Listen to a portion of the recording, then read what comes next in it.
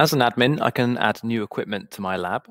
To do that, I can go to the equipment page here on the left-hand menu and either press Add Equipment directly from here, or if I'm on the equipment overview, I have the same button at the top right. If I click this, I get two options. One is a single equipment upload and the other is multiple. We'll go through both in this video quickly.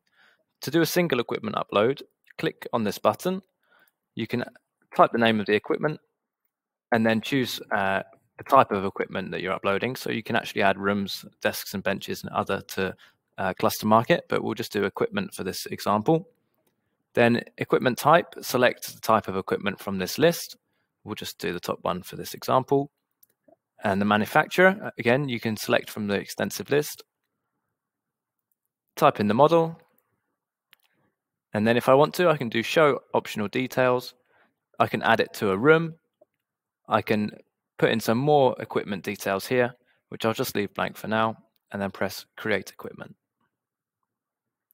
That equipment test has been added. If we dismiss that, I'll now show you how to do the multiple equipment upload.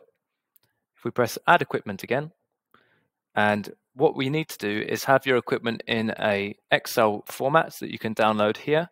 That is a template where you can put in your equipment name, details, and then you just need to upload that document here.